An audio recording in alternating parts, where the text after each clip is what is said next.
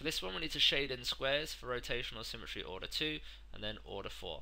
Rotational symmetry order 2 means the same shape when it's upside down. I'd recommend you use tracing paper for a question like this, but I can't do that, so I'm just going to show you where the answer is.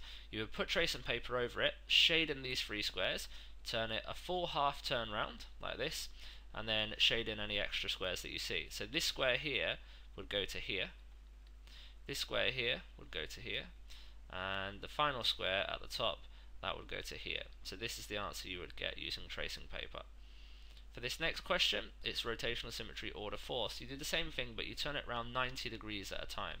So if you turn this round 90 degrees, you would get this one. If you go another quarter turn, you get this one, and another quarter turn, you get this one, and then the last one would take you back to the start. So that's rotational symmetry order 4.